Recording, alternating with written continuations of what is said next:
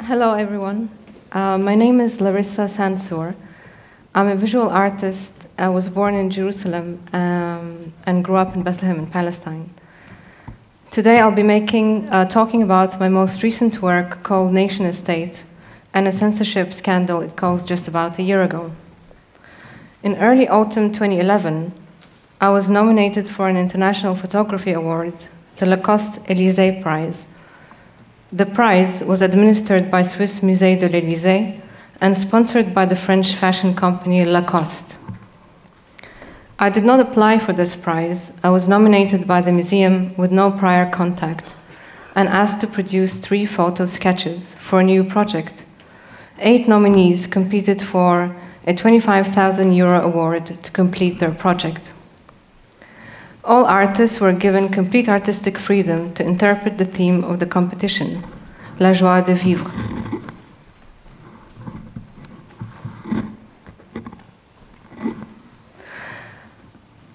I decided to develop a project I had been thinking about for a long time, the nation state. The idea is quite simple. With Israeli settlement, expansion confiscating more and more Palestinian land, eventually, there will be no land left for a viable Palestinian state. My project takes this scenario to the extreme and presents a vertical solution to statehood. So, as you can see, this is a poster that's reminiscent of a famous Palestinian poster, but instead of Jerusalem, you see the nation state. The first sketch introduces the lobby of the nation state building. Each city has its own floor, and trips between cities are made by elevator. The second sketch is the Jerusalem floor seen from the elevator. The third sketch is a scene from an apartment overlooking the actual city of Jerusalem. The skyscraper was supposedly built just outside of real Jerusalem. I submitted these sketches and was congratulated by the museum. No concerns about the politics of the piece were raised. About a month later, I received a phone call informing me that Lacoste had decided to exclude my work and revoke my nomination. The explanation I got was that Lacoste found the work too pro-Palestinian. On top of it all, I was asked to approve a statement saying I had withdrawn from the competition voluntarily. So not only was my work censored, I was also asked to cover up the censorship. After weighing my options, I decided that I had to expose this, and I released a statement presenting my case. Overnight, I found myself at the center of a media storm.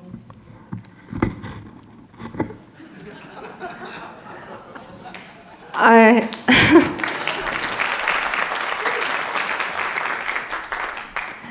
received support from journalists, activists, bloggers, artists, and other people from all over the world. Cartoons even emerged.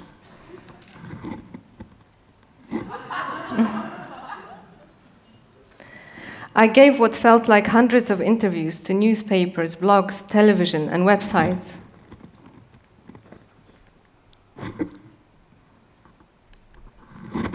Activists demonstrated in front of Lacoste flagship stores. At first, the museum and Lacoste denied any wrongdoing, claiming that there was no political motivation. But after seeing the immense public outcry against censorship, the museum finally decided to cancel the competition altogether and side with the artist instead of the corporate sponsor. My inbox and Facebook page immediately filled up with congratulations from artists, activists, and supporters from all over the world, and it felt like a big victory to freedom of artistic expression.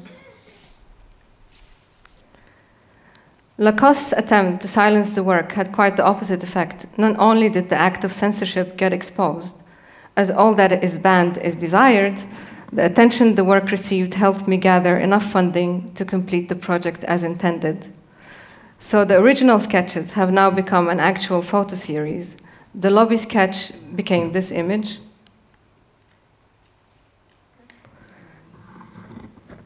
The Jerusalem sketch became this image. And the image of my apartment watering the olive tree became this. But most importantly, I also managed to complete the science fiction short film that was my original intention for this project. It was done a few months ago.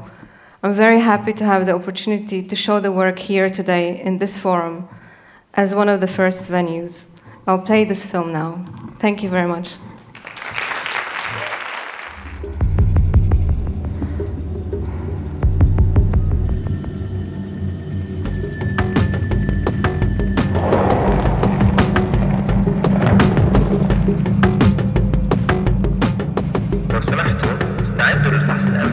Please prepare for security check.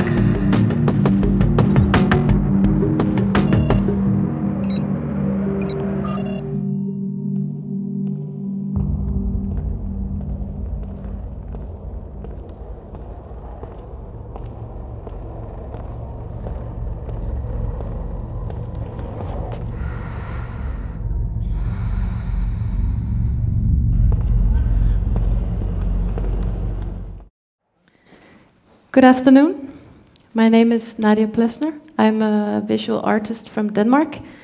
And I'm here to give a very short recap of what happened the last 6 years of my life. Because in order to explain to you what happened with one of my artworks, I need to go back to 2006, where I moved from Denmark to the Netherlands to study art at the Art Academy in Amsterdam. The life that I imagined there, the artworks I would make, the people I would meet, was not exactly how it unfolded, and a series of events that is too long to explain here today led me to living in a caravan in the countryside in Holland after a traffic accident, completely broken to pieces, unable to walk, with a constant headache, no school, not much of a social life, and just confined in this little caravan. It was a very intense period of my life. I was very depressed. I had a lot of pain. And yet, in that period, something started that got me on the road that I'm on today and made me realize what I wanted to do with my art as soon as I got better. Because while I was in bed in this caravan, I was reading a newspaper. And inside this newspaper, there was a very small update on the situation in Darfur in Sudan, mentioning what was going on, that people were still being killed 3 years into the genocide that started in 2003. And then on the opposite page was a full article about Paris Hilton going to prison. And this was a serious newspaper. And as I watched it and I read it, I realized that the frustration I had felt before on similar events, the way I felt that some parts of the media gave more and more space to entertainment and gossip and less space to important news updates, was something that I wanted to do something about as soon as I got better. So I started brainstorming about how I could make a work that could sort of deal with the disappearing boundaries between the editorial and advertising departments of the media. If I could make a drawing that could sort of be a test or sort of experiment in how you could influence the mass media if you use some of the tools that are normally used to get a lot of attention. The result was this drawing. It's called Simple Living, and it was simply an attempt to raise awareness about the situation in Darfur by pimping one of the child victims with some of the items that are used by American celebrities. The big designer bag, a small dog dressed in a pink outfit, and then put it back into this gigantic flow of images and see what happens. I had this image printed on t-shirts that I started selling to raise money for an organization called Divest for Darfur.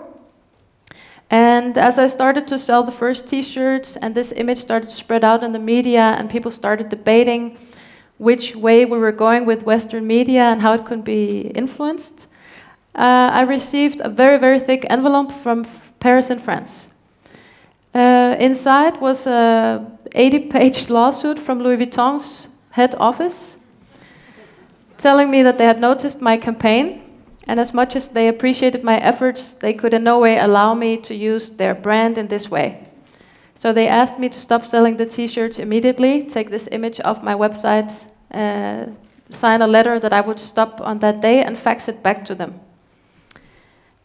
Since this piece of work was sort of what made me come out of my sick bed. It was what gave me the energy to go to my rehabilitation classes and so on. And it was really the one thing that kept me going. I was in no way ready to just give up just like that, and I was very infuriated with this letter and the way that these 80 pages portrayed me as a cold, manipulating bitch, hijacking this brand to be famous. I didn't recognize the way I was described, and I felt like I had not been heard at all. Louis Vuitton had taken this case to the court in Paris, and they had an ex parte verdict from the judge, which means that they basically ran the case without me. It's normally a procedure that is used to shut down copy factories in China or things like that, but in this case they used it against an artist, which is very uncommon. Nevertheless, the verdict was that this was illegal and I should pay 15,000 euros per day that I would continue to show this image, online or in a gallery or on a t-shirt or whatever. So the clock was ticking from the date I received the letter. Of course, this was upsetting news, and I felt scared. At the same time, I also felt very infuriated and violated on my artistic freedom. And I spoke to my father, who is a journalist, and he said to me, if you don't want to back down, you should get a lawyer and call the press. So that's what I decided to do. I called a Dutch newspaper called the Volkskrant, and I explained this case. The next morning, they ran a super small piece about it without an image. And then it spread out like nothing I've ever seen before. So all of a sudden it was everywhere.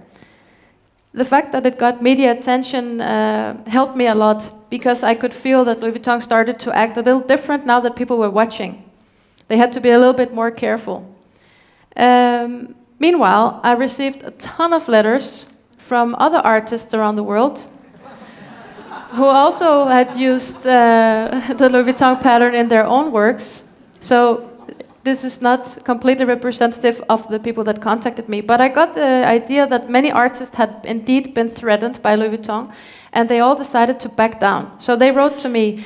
They either didn't have the money to fight this, or they didn't dare to fight it, or whatever reason they had, they didn't fight it. So they said to me, please continue, because we are a lot of people that have been harassed this way. I happen to have a friend in New York who saw the opening of the show that included an electrical chair with the Louis Vuitton pattern and the chainsaw and weapons. And my friend contacted this artist and asked him, did you also have problems with Louis Vuitton? And he said, no, actually they called me and wished me good luck with the selling. So for some reason, these weapons are not against the brand, or I'm not sure exactly how to interpret that, but he didn't have any problems. So meanwhile, this was going on in the media, and Louis Vuitton was pressuring me very hard for a meeting. They said, you have to come to Paris to the Louis Vuitton mansion and meet with us. We need to talk about this and see if we can find some common grounds. I got the help from 2 lawyers, and we went to Paris to this mansion. Unfortunately, I was not able to take photos, so this is just an image from Mexico. But we went inside in this gigantic mansion where everything inside has this pattern. From the carpets to the couch, the glasses, the cups, the artworks, the pets, everything had this pattern. And it occurred to me that it would be difficult to have a real conversation about this art piece within this frame that was so clearly on one side. They took me around the mansion, very beautiful. They took me through the rose garden, and then in the end we came to this small workshop where an old French guy was sitting making one bag with his hands. And they said to me, as you can see, we're just a small family business. After the tour, we went to sit down in the living room, and we had coffee, and there were 10 waiters giving out little cakes. And we talked about the case. And they explained to me their concerns about this artwork. They said, we're not responsible for what's happening in Darfur, so we do not wish to be related to it. And the way you have been acting like a parasite on our brand has been very disturbing to the people that work for us. It has led to broken families.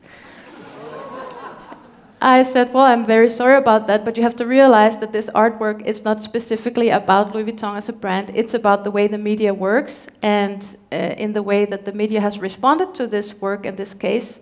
Clearly, I had some sort of a point because it is now proving itself. One of the people working for them told me, look, this will be very easy. If you just decide today to stop using this drawing, take everything away from your website, then it would be a very good decision for you because we are very powerful people. So you would like to be friends with us. Just imagine a young artist like yourself. If you have us backing you, there is no limits to what you can do. The only thing you have to do is to sign this paper that you will never do it again, and you have to give a public apology. Then the bad cop attorney took over, and he said, but if you don't stop this, then I will tell you what we're going to do. First of all, we're going to crush you completely financially. This bill that is already counting, it's on 200,000 euros already. I have my fees, it's about 50,000 euros. Then he listed a lot of other financial things. He said, and that's just the money thing. If you think it's been stressful up until now with letters and phone calls and this, it will only get worse. We will put on as many full-time attorneys as we have to crush you, and believe me, you don't have a chance.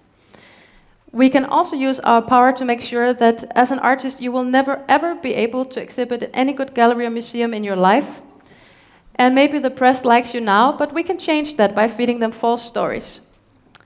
So this was all very warming to me. And I got more and more furious as we talked, and I asked my attorney, can they really do this? And he said, well, they've been known to do it before. He said, it's a problem because if we go to court, it can take 8 to 10 years. And besides that, it will absorb all your energy for those 8 to 10 years. It's also going to cost you a lot of money. And the lawyer fee is already on 15,000 euros now, and you're a student, so I don't know how you're expecting to pay that, but you can see it will be difficult. He said, it's too bad you didn't make an oil painting. Then you could have done what you wanted. So I went home and I thought about this, and it seemed like the best thing I could do was to sort of regroup my art. I stopped selling the t-shirts, and then I started making a painting. I didn't want to just paint the simple living drawing into a canvas. It seemed like not the way to go. Then I thought, okay, if I'm going to make it into a painting, I'm going to make it into a complete work. And as I started thinking about political paintings, I immediately thought of Picasso's Guernica. So I figured, what if I make a modern version of Guernica called Da Fornica, and then I paint the same things that I wanted to put in the simple living drawing. So after 1.5 years, I completed Da Fornica in the same size as the original painting. It's 3.5 meters high and almost 8 meters long. And besides the simple living boy as a centerpiece, which I of course wanted to include, I also painted some of the celebrity gossip stories that got a lot of media attention in the same time period as the genocide has been going on in Darfur, and some of the things that I thought should have made headline news. For example, that the Sudanese president, Omar al-Bashir, he purchased Russian bomber planes, and then he had them painted white and stenciled with the UN logo before they flew in over villages and bombed them. So you can imagine how the people must have felt when they thought, oh, now the help is finally coming, only to realize that it was bombers. So some of these things I tried to include in the painting, and then it was exhibited in Copenhagen in January 2011. During the course of the show, we had a lot of great debate. People were very open to this, and we talked and we discussed, and a lot of things happened during that month. So I returned to Holland, super exhausted and happy. And when I came home, I found a new thick envelope. And I recognized it, and I thought, oh, here we go again. So while I had been in Copenhagen doing the show, Louis Vuitton had went to court, this time in The Hague, again without me. And again, a judge had ruled that this painting was illegal, and I should again pay, this time 5,000 euros per day, that I would continue to show the painting. It also included a letter from a plaintiff that had been ordered to go to my house and collect any sort of item I must have in my home with any sort of Louis Vuitton-looking pattern on it. T-shirts, posters, sketches, the painting, everything could be taken away. This time I just thought, okay, enough is enough. this is clearly an artwork. There's no way they can argue that it's fashion or it's anything else. So I wanted to fight it. So again, I contacted the media. Again, they supported me massively. And the first thing we did was to take the painting away from the gallery and into sort of hiding space, because they had now the court's order that they could confiscate it. Then a Danish museum called Heart stepped in, and they said, okay, this is ridiculous. We want to take this painting, put it in the museum, and we will protect it. So that was absolutely amazing for me that they stepped up, and they also acknowledged that it was an artwork, to go against that Louis Vuitton said that it was a Louis Vuitton product. After I decided to go to court this time and to fight it, of course it was tough and I was scared, but I was very moved by the fact that so many people reached out to me with emails and phone calls and letters. Some sent me postcards. The whole art community sort of stood up with me. And actually it was even more than the first time around, because people reacted in a way where they said like, okay, first time it was stupid, but now it's completely ridiculous. And then suddenly something happened that artists and cartoonists, they decided to support me in a new way. They figured if we all start painting the bag, then she's not alone.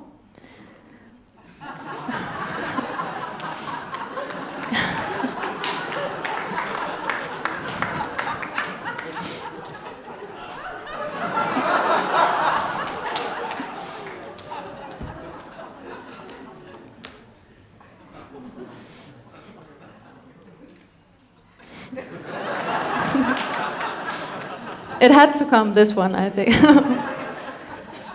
And then, as we were preparing to go to court, a 7-meter-high Simple Living boy appeared on a building in Maastricht over the night. So in all these various ways, people were very supportive to me, and they constantly reached out to me and let me know, just move on, you're not alone, which was exactly what I needed at that moment to have the guts to go through with it. Then, in May 2011, finally, we came to the day where we had to meet in court, and this was then over the 3 years that it went by from the first drawing. It was my first time to express to a judge why I made this art piece, what it meant to me, why I figured that it should be allowed, etc. And a lot of fellow artists, they went with me to the courthouse, and they had made these badges that they were handing out to people coming to support me. So we wore the badges, and we went inside, and honestly, I was very, very scared to sit there. It felt extremely weird to sit in front in this room with 5 Louis Vuitton representatives lined up with all their translators and people looking mean to me. And we sat there, and then we had insisted that we needed a one-to-one print of the painting inside the courtroom as evidence.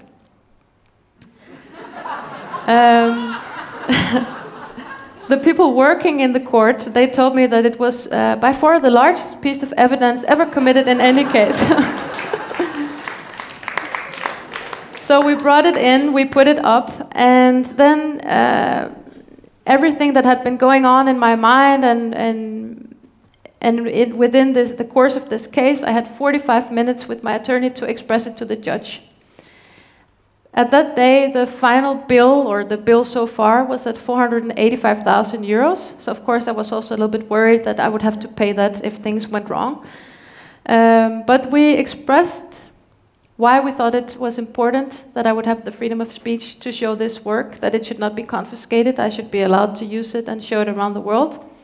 Then they had 45 minutes to prove to the judge why it shouldn't be allowed, that I was mean and manipulative. They mentioned a paragraph that is something about parasitic behavior, eating off the precious flower of the Louis Vuitton brand, etc., etc. So we explained as good as we could. It went very fast. And then by the end of the day, it was sort of mixed emotions, because you don't get the verdict right away. We had to wait 4 weeks. So within those 4 weeks, it was, you know, you go through it in your head over and over and over. You think, did I say it the right way? Did the judge understand it? What will happen if I have to pay this money? And what should I do with my art? And then finally, after a month, I was waiting all day to get the call from the attorney. They said they would know by 2 o'clock, and it was 5 minutes to 2, and then my phone rang, and the attorney just yelled like, "Yeah, we won, we won."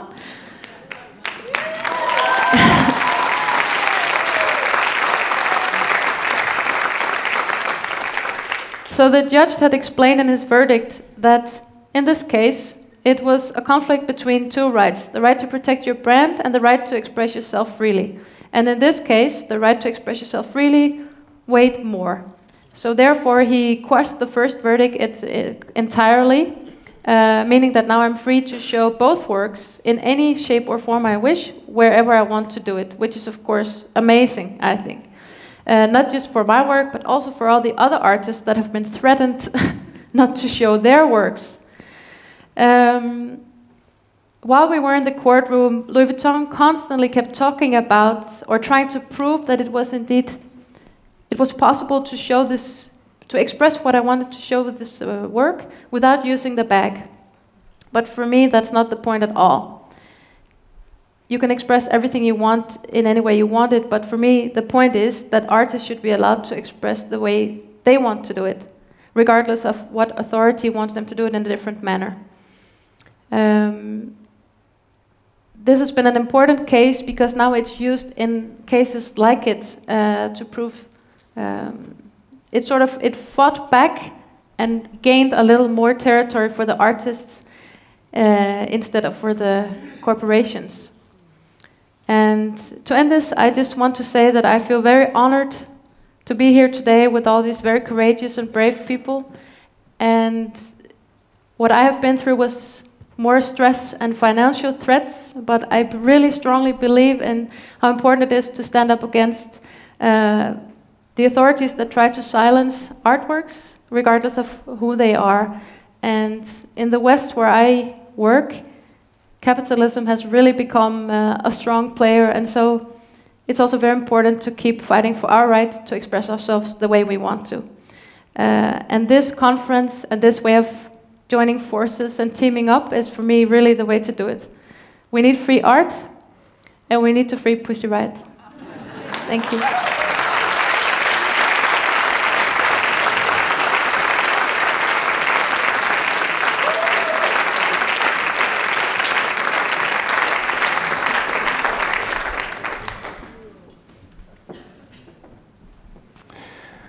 Wow. Well, if you have really mighty enemies, you need many good friends, and so it's very cool to be here and to listen to all the stories and to see how many brave people there are out there. I'm a filmmaker and also a journalist, and in my profession, I try to tell stories that interest me, that intrigues me in many ways. And coming from a country like Sweden, which I do, you don't really think about the limits, the borders, or what you can't tell or not tell. But then I did a film about banana workers suing the biggest fruit company in the world, Dole Food Company. I went to Nicaragua to research the story. I found the story. I found a good way to tell it. I followed a court case in LA. It was a public court case. Everybody was there, all the big newspapers and so on. So I thought this was kind of, why should they hate me? I did a film. We worked for 2 years, very hard work as always. And then we were invited to premiere it at the Los Angeles Film Festival. And just a month before this world premiere, we opened up our webpage, and then we published the movie trailer. And let's play the trailer. Cada día que una persona muere, que trabajó en la bananera y fue expuesto a este químico, es una victoria más para la Dole Food Company. Es una victoria más cada vez que uno falle. I do not like when other people are exploited. I've never liked it since I was a little kid. I never liked the big guy picking the little guy. Did you have any information at all that there was a chemical at work that could affect your fertility? No, no. Nunca lo dijeron nada. They never told us anything about that. Did you ever notice an unusual odor? Yes, of course. Did anyone ever tell you that if you could smell that chemical, you were breathing too much of it, that it could hurt you? No. No. This is bigger than just a case. This is the very first time ever that agricultural workers from a third world nation are heard in a United States court. It's kind of the end product of what we produce basically all over the world.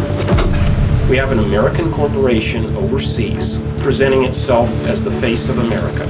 You will not find one sentence, one thought, one concern for the effect of this chemical on their workers, even after they knew. The claim that's being made now is a very nasty claim. It's a very nasty claim. Ya queda más una alma más que se la llevaron a esta bananera. Su conciencia, realmente su conciencia, es como una guerra. Hace poco que están pagando hasta $300 por un afectado. Y ustedes que están escuchando este programa, oigan mi voz, no firmen nada. This gentleman, before he ever stepped foot on a farm, was infertile. You have a liar here. And you have so many examples of that with these plans. Terrible. Man, in 4 hours they can throw a lot of issues into the air. As far as I'm concerned, I want a verdict. I don't want that process stopped. We're not calling them for lunch. I want a verdict.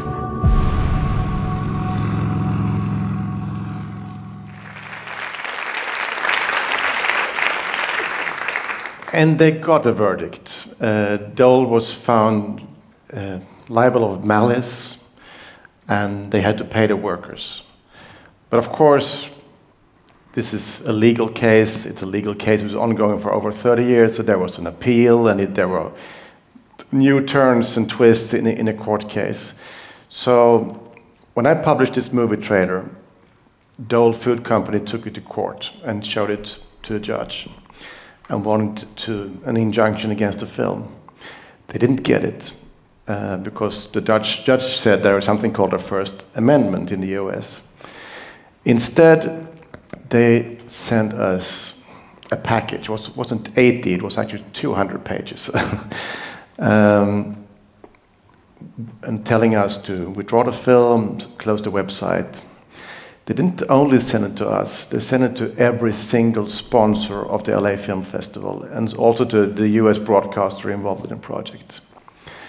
And this means that the same package went to the head of New York, LA Times, the head of American Airlines, and head of many other major corporations. So you can imagine all the phone calls that were ongoing and all the lawyers that suddenly got some extra hours paid, including our lawyer, which we now needed to have. I thought in the beginning, wow, this is interesting. Now I will be together with the people from the festival. They're all really well connected in Hollywood and famous people. And the broadcaster, wow, we are a great team. What I didn't think about was that when you attack somebody with a lawyer, normally if you're a big corporation, you also have a media spin prepared. This media spin was Cuban-American immigrant lawyer is blackmailing a very nice American corporation. And now a Swedish, very naive filmmaker comes and tries to make this crook into a hero. It was a quite funny story. Can you imagine one of these do-gooders, filmmakers, poor lovers is doing a huge mistake? That story was out everywhere. It was like a joke at lunch or dinner parties, not only on, on the business party, but also within the documentary community. So a lot of people in my own world believed that I had done a bad job. That story was really well sold, and it meant that it was really hard for me to get support. So I was actually not in a good team. I was kicked out of competition, and a whole new story started to, and when I mean, my lawyer told me, if you go to LA, you have to expect getting delivered a lawsuit. I felt that if I didn't go, it would be kind of almost betraying the people whose story I was about to carry to the world. And it was actually the banana workers' message that I wanted to get out. So I couldn't back down. I had to go to LA. And I said, if I go to LA and they want to paper me, I want at least to have it on camera. So I actually also brought a camera crew. So I didn't know at that time that I was doing a new film, but I actually ended up doing a new film. So let's have a look at the trailer for that film.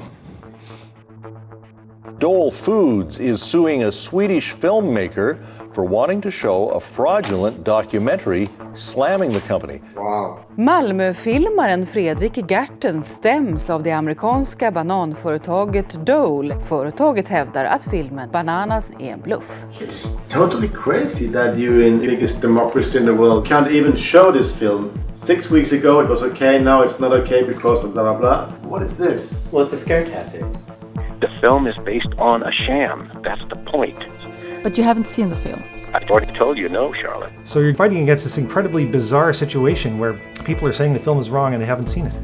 Your film is wrapped up into a much bigger cause for Dole. Their cause is to get rid of billions of dollars worth of litigation that's pending against them because they kept using poisonous chemicals. So this is a cheap investment for them. I stämningen kräver de att filmen ska läggas ner, hemsidan ska läggas ner och att jag aldrig mer ska uttala mig i frågan. We feel like the film stands on its own and is very, very defensible.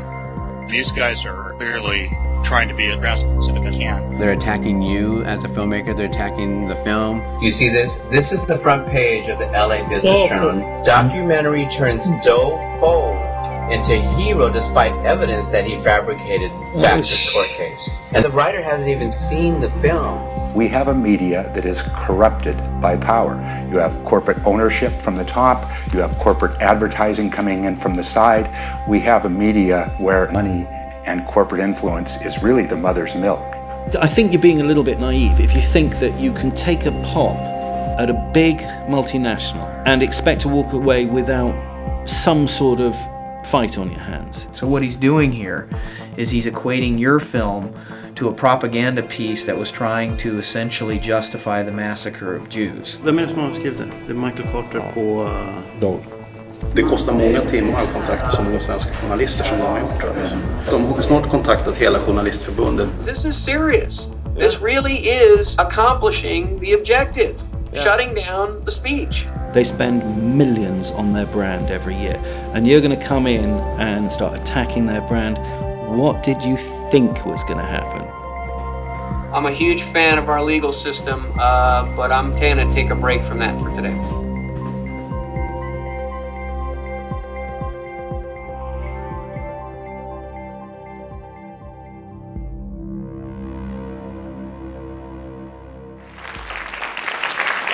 Yeah, so it was kind of intense for a very long time. Almost 2 years I was fighting the biggest fruit company in the world. And I'm running a little production company in Malmö, 4 people. So what happens to a small company if you work 24/7 defending yourself? You lose a lot of money and you bleed. And of course they know it. And luckily we had an insurance to cover our American lawyers, and I mean they billed $300,000 to defend us. But we lost at least $200,000. So it's a very tough game. Anyway, I don't have the time to tell the full story because I actually made a film about the full story. I have a few copies here if anybody wants to buy it because we need money. But I also have it's true, I also have a screening here in Oslo tonight, 6 o'clock at Vika Kino, the English version, so if you want to come and see it, you're welcome. But the film both films have been playing all over the world. Bananas has been playing in more than 50 countries and broadcasted everywhere, and also this film is now doing even better, so in many ways, for Dole, it ended up like not a good idea. But at the same time, we had sold the TV rights for Bananas in the US for a lot of money, but they never even broadcasted the film. They were too scared. So let's say in the US, Dole actually won the war, at least up to this point. But now we are releasing the new film in the US. Well, being here, I don't have so much time. So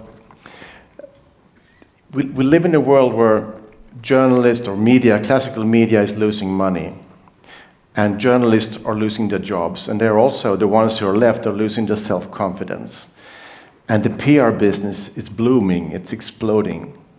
So there is a shift of power where independent journalists, or I mean, our whole democracies are based on free speech and free press. And suddenly the balance is shifting extremely much. The bought voices can create news, they can create political agendas. So I think we're in a quite critical period right now, and we all have to be more aware. For all of you who work with human rights, I think you should consider supporting free voices like documentary filmmakers or artists or journalists, so they can keep telling important stories, because your work will be very hard to get into media these days, because media don't really have the interest anymore, or not. I mean, media is getting more and more commercial. So we need to support the voices that keep telling stories. I think that's really important. And we have to find a way to, I would even ask for legislation against the media, the PR people, to at least to create more transparency. So we have a possibility to follow the money. Because, you know, if you go to the website of a PR agency, they don't tell you who they work for. But you can also see on the same webpage that they also have something called crisis management. You can call them 24/7 if you have a PR problem. What is the PR problem? The PR problem is what we create. Most of us in this room, we create PR problems for powerful people. And now they have very skilled experts working for them. Of course, our former colleagues, journalists, former political aides, politicians, prime ministers. The guy speaking here, Sven, in my film, he's a former military for psychological operations for the British Army. I mean, they have all kind of experts, and we are facing that. And they are now, as Nadia told us about. I mean, they are so trigger happy. They're so scared. They would do everything they can to protect their brands. And they shoot quite quick. So I think what the experience I've gone through and Nadia is something that we will experience more if we don't fight back. And we also have to be very good in solidarity. I opened with, if we have mighty enemies, you need good friends. And the good thing for me was that I actually, in the end, got good friends. The screening after LA. In LA, they told me, Fredrik, why don't you give up? Because this film will only get 2 screenings ever. So why don't you just don't show it at all? Because it's too hot. I showed a film. I got sued. The second screening was in the Swedish Parliament, invited by the biggest parties, and everybody were there. And we got an amazing support. The people of Sweden started to boycott this company. And we created such an enormous outrage, so the Swedish business had to call Dole and say, please withdraw the lawsuit, and they did. And then we fought it all the way in the US court, and in the end we also won there, so we could show our film. Anyway, thanks to be here. Nice, thanks.